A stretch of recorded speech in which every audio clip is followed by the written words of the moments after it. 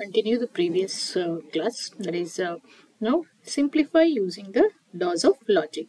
In my previous video you would have seen various laws of logic. Now using those laws of logic you have to simplify the given statement, which is a compound statement.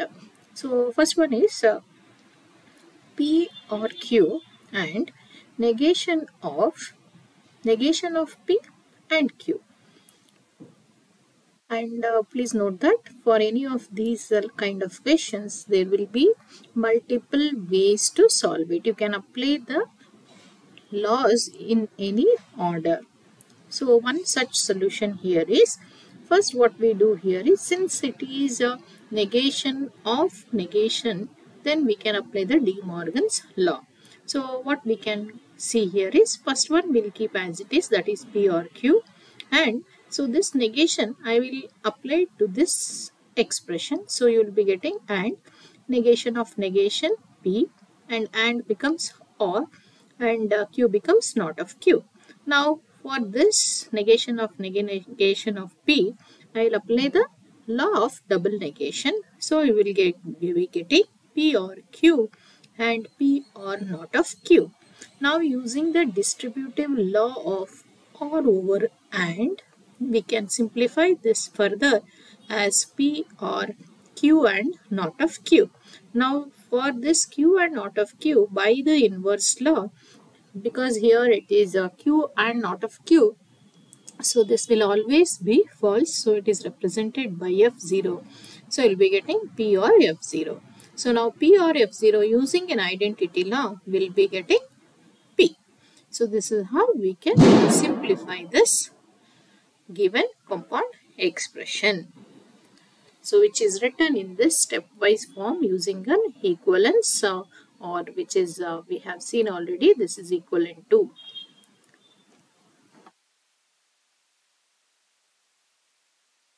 Second one will simplify using the laws of logic. The given expression here is negation of P or Q and or negation of Q. Again here please make a note, there will be different ways of getting the simplified expression and the order of applying may change. So one such answer here is, I will be applying the De Morgan's law. So now this negation will go inside. So negation of P or Q and R, and negation of Q.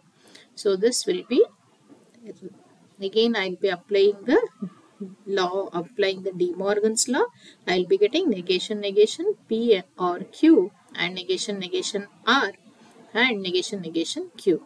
Now by applying the law of double negation to each of this expression, I will be getting P or Q here and R here and Q here. Now by using commutative law, I can arrange this R and Q in a reverse fashion. So now after that I will be getting P or Q and R.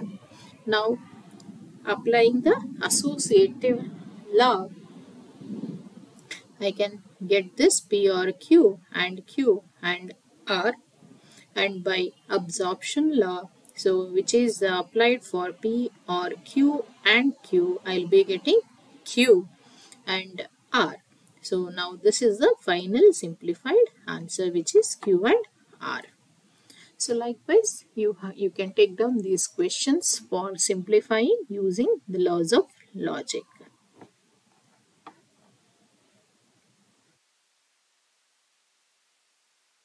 Next is the dual of a statement. So what is the dual of a statement and how to obtain the dual of a given statement, we'll see. So suppose S be a statement, and if S contains no logical connectives other than and or.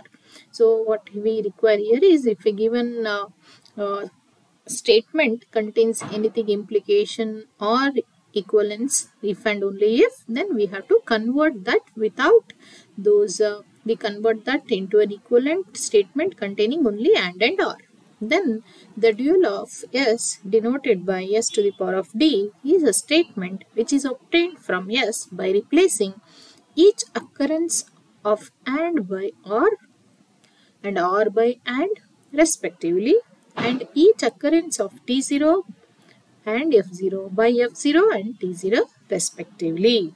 So example here, suppose S is a proposition or a statement which is given by P and not of Q or R and T0. Then the dual of S will be P or, this and will be replaced by or, and not of Q we retain as it is, and R will be replaced by and R as it is, and will be replaced by R, and T0 will be replaced by F0. So please make a note here, only and will be replaced by R will be replaced by and, T0 is replaced by F0, and F0 is replaced by T0. So what a mistake many people will do here is not of Q will be written by Q and P will be written by not of P. That is not the way. So only R will be replaced by and will be replaced by R, T0 will be replaced by F0, and F0 will be replaced by T0 to obtain the dual of the statement. Next, if the given statement is P implies Q, first we will write P implies Q as a not of P or Q, and for this the dual will be not of P and Q.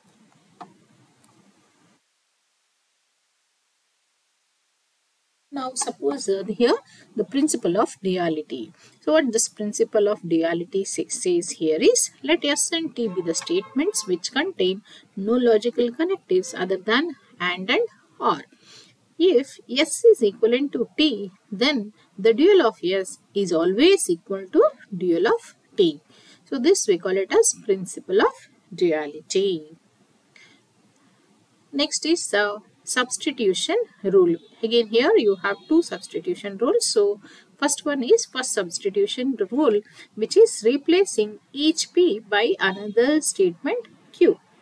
So suppose that the compound statement capital P is a tautology.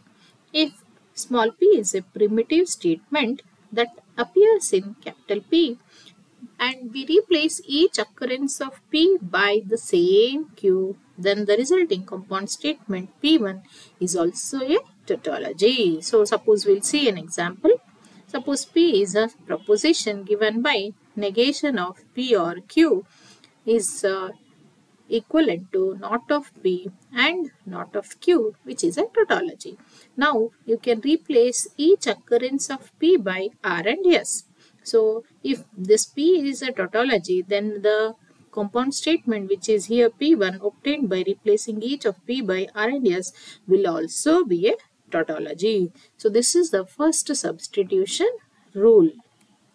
And the second substitution rule here, it says that suppose that the compound statement P is a tautology. If P is a primitive statement that appears in capital P and Q is a statement such as Q is equivalent to P, then suppose that in P, capital P, we replace one or more occurrences of small p by Q. What we hear is P and Q are the equivalent statements and P is a proposition or a compound statement. Then this replacement yields another compound statement P1 such that capital P is equivalent to capital P1. So example, suppose here P implies Q implies R. Then P is equivalent to P1. P1 is not of P or Q implies R because P implies Q is equivalent to not of P or Q. This is the second substitution rule. So the next is negate and simplify the compound statement P or Q implies R. So first we have to find the negation of this original compound statement. So negation of P or Q implies R. So which is equivalent to negation of, we know that A implies B is nothing but not of A or B. So likewise P or Q implies R can be written as negation of P or Q or R. And now if you apply the distributive law, we'll be getting negation of P, this R becomes and negation of Q or R. Then again if you apply the law of double negation, you'll be